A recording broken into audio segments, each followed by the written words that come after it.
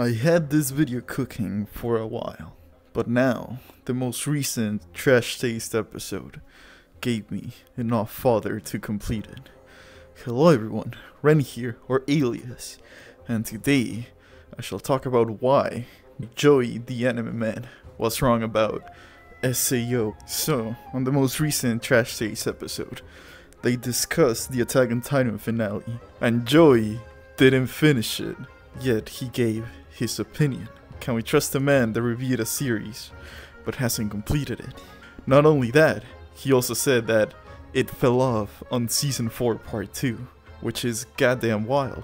That was where the story got the most interesting. We had one of the more famous scenes on the anime, and this brings me to my next point. SAO, the first 2 seasons should be the very least an anime should be. Cause season 1, the first half is pretty good. Alpha Online is kinda mid, and GGO is kinda mid, except Xenon. Now you may say, 24 episodes of mid anime may be a little too much to ask for. After GGO and after the Excalibur arc, season 2 gets really good.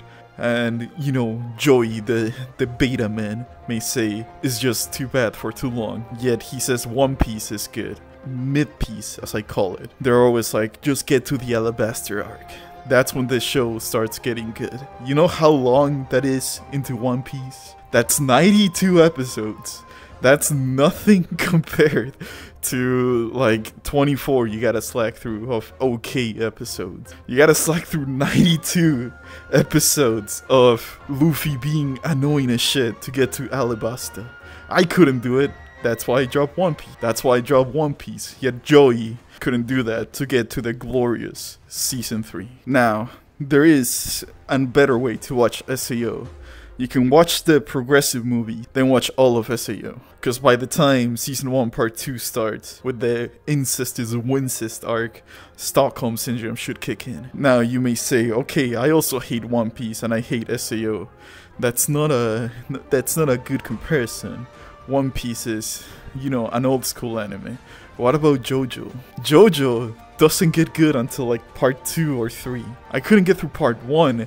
Yet Joey TheAn1meMan says JoJo is good. You also Stockholm yourself, except you don't have good movies to fall upon that recall part 1 to bring in new viewers. Not enjoying SAO is like not enjoying a steak because it was chicken deep fried or well done. Of course you're not enjoying it, you're doing it wrong.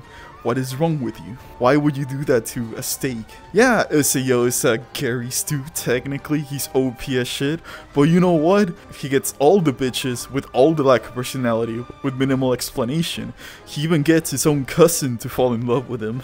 So checkmate. You're not supposed to enjoy the first 2 seasons of SAO like you would enjoy something like Rising of the Shield Hero. You're supposed to just see how good Kirito is, then season 3 onwards, start criticizing it. Start being more smart about it. Because that's when the show gets, like, a substantial jump in quality. And you might say, oh, SEO has a lot of unnecessary scenes and unnecessary stuff. Like the aforementioned incest arc, or that there's an SA scene in every season. You can handle so much your teams, you snowflake. I'm sorry, we're ringing the bell, kiddies out of the pool. It's time for the adults to enjoy the show. And not only that, he dropped the anime after season 2. He didn't even give season 3 a try, which is the biggest mistake he could have done. I don't think he even gave the movie SEO Ordinal Scale, which is really good, a chance. That really nerfed Kirito down. That actually gave Kirito a struggle to have, and they kinda montage his powers a little bit. You know, they were out of time for the movie, understandably. And then season 3 happens. It's one of the most amazing SEO moments of all time. And you go thinking, how could they ever top this off? And then you see it, SEO War of Underworld. And it's even better. There's a fight there that got nominated for Fight of the Year.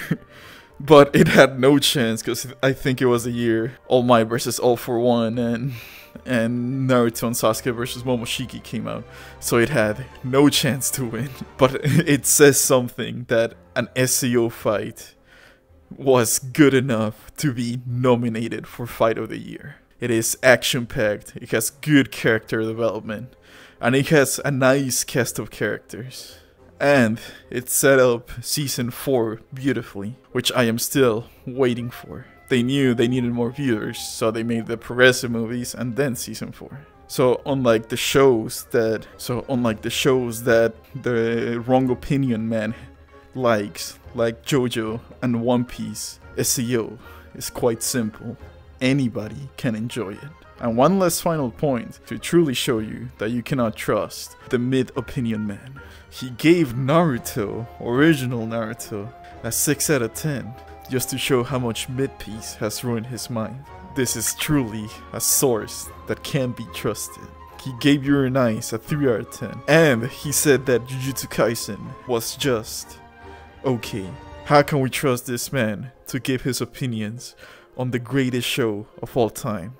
A show that you should watch in this order: progressive movies, SEO 1 and 2, ordinal scale, SEO 3, War of Underworld. And I hope this video opens your eyes up to the perfect way that SEO should be enjoyed. Brainless for 2 seasons, then brainful for the rest. Well, this has been all. This has been Ren, or Alias. Bye bye.